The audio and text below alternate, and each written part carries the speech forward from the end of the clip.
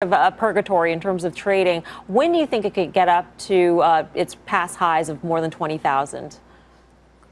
I mean, it's hard to predict prices. I've been in this space for 7 years now. I think sometimes it comes back within 6 months, a year. Sometimes it takes like 3 or 4 years. So it's kind of hard to say. What do you think price tells us about?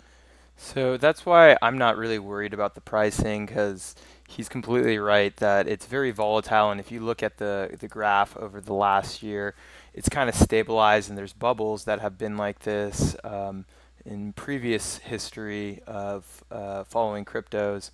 And so I'm not worried about the price. The main thing that's happening is that developments are moving on, chugging along, and there's real world applications for cryptocurrencies, and that's why I'm investing, and that's why I do not feel like the value will go to zero.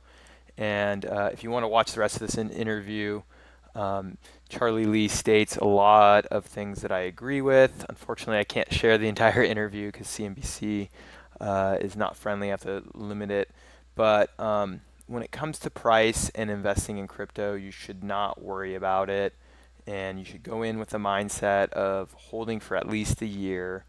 And if you're able to buy at these prices where it's been pretty stable now, crypto could go down, Bitcoin could go down to 5,000 and it might hit new lows. The market cap has recovered and it may not go below 200 billion, but long term, I still think there's a lot of promise for cryptocurrencies, and most people that are involved in the crypto space, like Charlie Lee, like the co-founder of Ethereum, they're not worried about the month, 2 months ahead. They're thinking years ahead, and I think that's what you should do with crypto investing. But let me know your thoughts, and I will talk to you soon.